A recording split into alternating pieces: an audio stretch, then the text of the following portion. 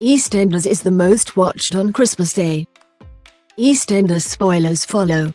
EastEnders was the most watched soap on Christmas Day, with more than 3 million people following Mick Carter's final scenes. In January, actor Danny Dyer announced he would leave the BBC soap after 9 years. His character Mick was given a dramatic send-off amidst his love triangle with scheming fiancée U00E9 Janine Butcher, Charlie Brooks, and ex-wife Linda, Kellie Bright. Though not the most watched program overall on the 25th of December, Mick's final episode of EastEnders earned 3.17 million viewers, followed by Coronation Street and Emmerdale with 2.85 and 2.56 million respectively, via Twitter. Related, EastEnders explains characters missing. Branning funeral on Sunday's episode. Dyer's Mick suffered a tragic fate as a result of a car chase with Janine. Once her lies were exposed, the woman fled, but Mick and Linda followed her, and their vehicle plummeted into the sea.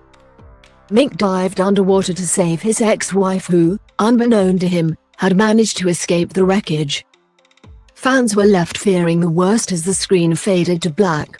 The episode marked Dyer's final moments as Mick, while tonight's scenes will be the last Walford sees of Janine for the time being. Related, EastEnders Phil Mitchell to give Keanu a warning after Christmas. It is not clear whether Mick's ex-fiancée U00E9E, who had framed her rival Linda for a car crash earlier this year, will be held accountable for her crimes. As for Linda, she will continue being at the heart of Albert Square in a new, groundbreaking storyline, as EastEnders boss Chris Crenshaw confirmed to Digital Spy and other media. EastEnders airs on Mondays, Thursdays at 7:30 p.m. on BBC One.